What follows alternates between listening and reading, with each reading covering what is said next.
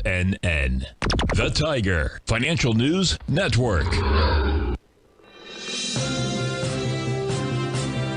TFNN Headline News Update.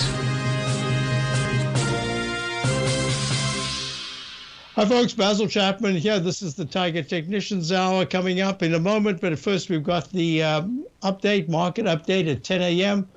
The Dow is down 62 points at 30,460. Made a leg B in the Chapman wave yesterday. That's a good sign, but we'll see how this consolidation takes place. You got the S&P at 3696, down 24, quite a bit off yesterday's high. Also down somewhat, so we're looking at the QQQ Index 100 down 1.4%, 1.4 at 270, down 0.54%. So one of the bigger turn downs here. We've got the IWM, the Russell 2000, trading after that peak leg B yesterday, down 271 at 171.49.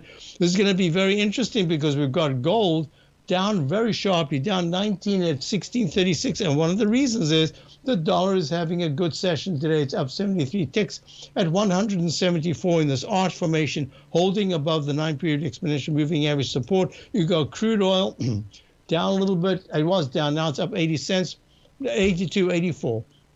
The TLT just cannot find support. It's down at 97.10, meaning bond yields are going even higher. And the volatility index, we'll talk about that when I come back from my show, the Tiger Technicians Hour, is up at 31.59, up $1.09. So there's a lot to discuss. I'll be back for the Tiger Technicians Hour in a few moments. Check out my opening call, my daily newsletter. And this is the next day or two is really important in giving us information about how high the market can go over the next few days, or are we at a point where we're going to have to give back a lot? We'll see what happens. In the meantime, there is some strength, and we'll be back in a moment.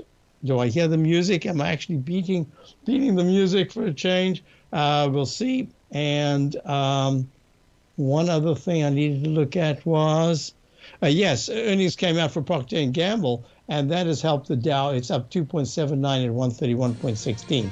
There's the music. I'll be back in a moment for the Tiger Technicians Hour. Don't forget, we start at 9. Tommy O'Brien starts off with Market Kickoff, and he has a fabulous show, and he has some fabulous guests. I'll be back. Stay tuned. See you in a moment.